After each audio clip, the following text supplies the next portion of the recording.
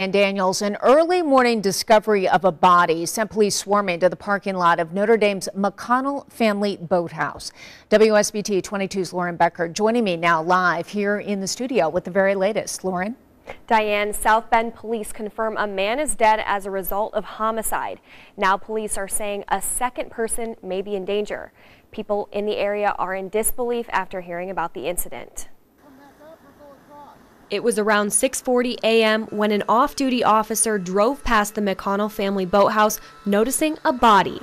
Police believe a shooting occurred around 3:30 a.m. We do have one male black individual that's dead.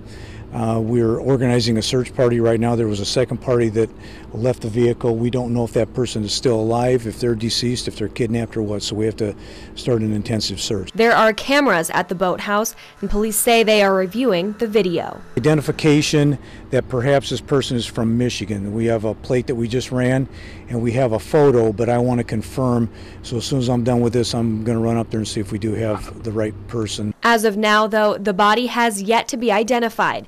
Nathan Rose lives around the corner and is shocked by what happened. I may have heard two light gunshots. It's hard to tell. I was sleeping, and they weren't really loud. I would say it was definitely two. Neighbors say things like this normally do not happen in their area. Complete shock, obviously, and then it's just crazy because you see all sorts of things happening on social media, and I see it on my phone, and then boom, it's less than a minute away from my house. We spent a lot of time on the bike path and running path in front of the boathouse. I take my daughter on bike rides down there, so it's shocking that it's so close.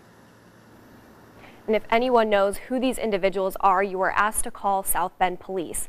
I reached out to Notre Dame, and the university had no comment. All questions are being referred to Metro Homicide. This is an ongoing investigation, and we will keep you updated as soon as we learn more information. Live in studio, Lauren Becker, WSBT 22 News.